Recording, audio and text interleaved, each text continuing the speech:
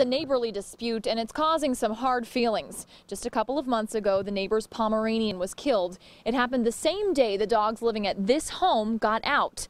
Now, the owner, Kenneth Job, of the dog Jeb, the accused offender, says it just happens to be an unfortunate coincidence. Since that day, Jeb has been kept in solitary confinement in the St. Clair County Animal Control.